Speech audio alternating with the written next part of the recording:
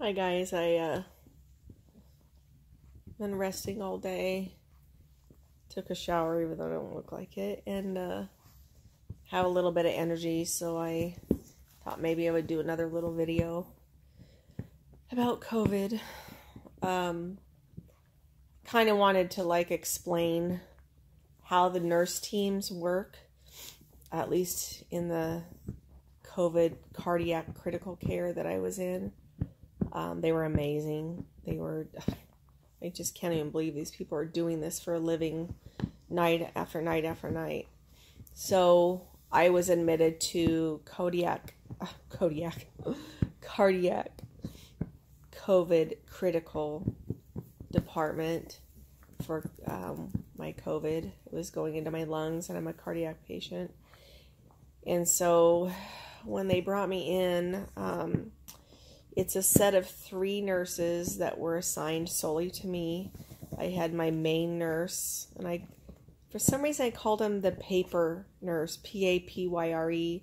I saw a sign that the thing that they wear with the big respirator on their head and a big black tube coming down their back to a fan that's strapped around their waist.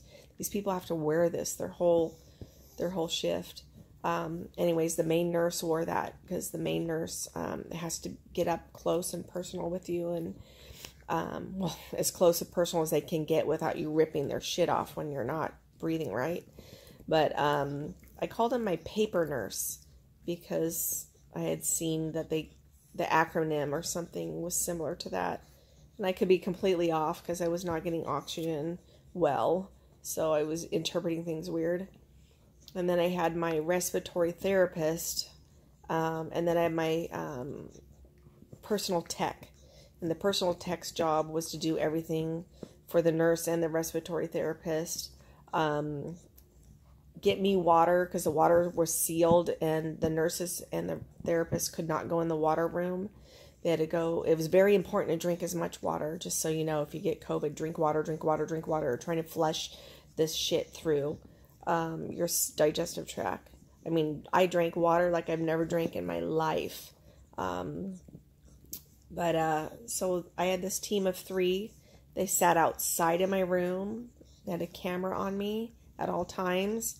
If I had any problems, one of them would come in right away. They worked in 4-hour shifts. This is how intense this is.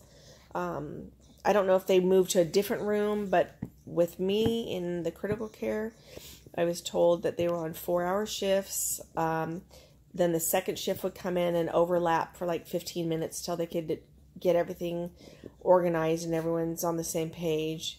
And then it would rotate again and again to a 4-hour shift. And then there were nurses that I called the soldiers. They wore PPE gowns front and back, an N95 mask with another mask over with a shield, headgear, and they seemed to be more like when the nurses needed something done, they needed to, a patient was really failing, they needed to get oxygen in there, they needed to have physical help. I would call them the soldiers would show up, or when they would transport me from one negative pressure room to a different negative pressure room, they would walk on either side of my wheelchair and would yell COVID positive as we went down hallways, and they would also say it over the speaker and everything. I mean, it was unreal. It was like a movie. They have it down, and they are not into getting this virus anywhere.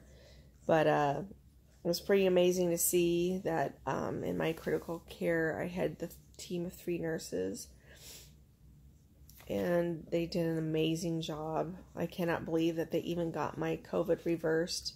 I had it in my upper right lung, and then it went fully into my left lung, all the way to the bottom, which is not what you want, because once it reaches the bottom, then you're at risk for your body to try to flush it out and start pushing water in your lungs.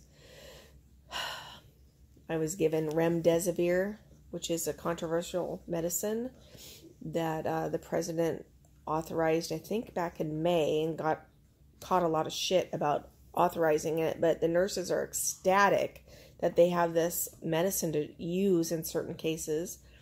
They want other medicines. There's ivermectin, there's hydroxychloroquine. Basically, the nurses and doctors are saying, give us options, because when you have someone who is dying in front of you and their oxygen is leaving, and you're seeing them just decline, give us something. I mean, at that point, the patient will try anything. Of course, you don't want to jeopardize them if you know it's something that's going to kill them, but if there's something that they could try, trust me, if my medicine didn't reverse it, I would be saying, give me whatever's next. No puppies.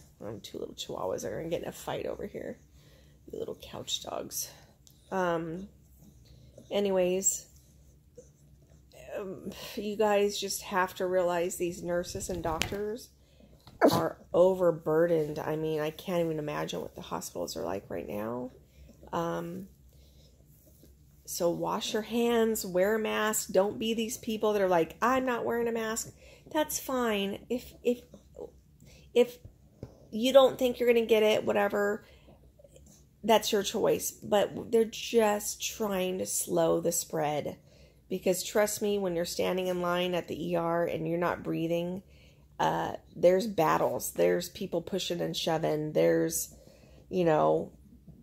people that are entitled, that think that they should get better care than others. And just all that stuff you normally see in the ER. Just imagine how bad it is when people can't breathe, when they're not getting air. It's just escalated. And then the nurses are trying to help patients without getting their own gear ripped off of their faces. But stay safe out there, people. I'm just telling you. I washed my hands. I used a mask. I was actually hiding out in my house for weeks, limiting my exposure to the world, doing what I could, and I still got it. So, stay safe.